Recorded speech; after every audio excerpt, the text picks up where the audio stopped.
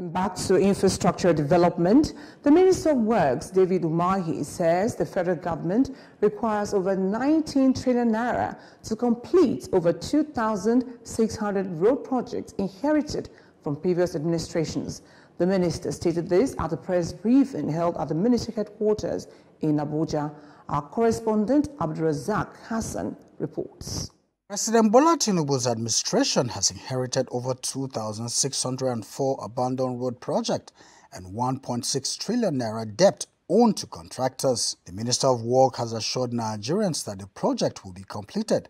However, the ministry will need 19 trillion naira to execute and complete the projects. Projects Mr. President inherited was a total of 2,604 projects. As at May 29, 2023, total cost was 13 trillion. That's what the president inherited. And a debt to contractors of 1.6 trillion. And when you look at the variation by reason of the obvious subsidy removal, by the reason of the floating of the dollar, you'll find out that if you review all these projects, you will see that you will get over 19 trillion, the total ongoing projects.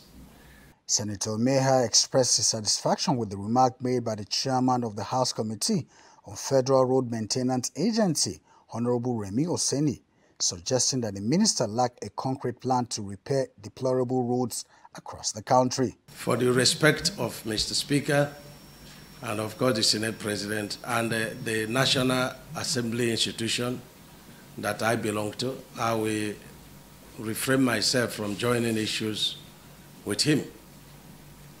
He said, I have failed. And if a blind man is to assess you, your gaze is as good as mine. Because if he has no knowledge of anything, then his knowledge becomes his God. So I will not join issues with him. But no one in life ever said that I failed. And I've never failed in anything I'm involved in. The minister will issue a notice of termination of contract to Julius Berger after the expiration of the 7-day ultimatum for road to resume on the Abuja-Kaduna-Kano dual carriage road. Been with Berger for the whole of 14 months, negotiating and negotiating. I would say that negotiation must have to stop. By Wednesday, they are now back to site.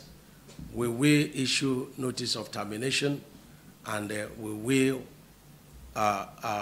do selective tendering and get not less than 3 contractors. The section 1 and the last section we've sent to BPP. We're supposed to do it on tax credit, but we didn't get approval on tax credit, so we are awarding it. And so we've sent it to BPP to give us no objection for selective tendering because it's very urgent. Awarded an emergency project to get the entire stretch totally repaired so that there will be no pothole throughout the entire stretch. The minister commended President Bola Tinubu for giving the ministry priority and for approving over 300 billion naira in 2023-2024 supplementary budgets.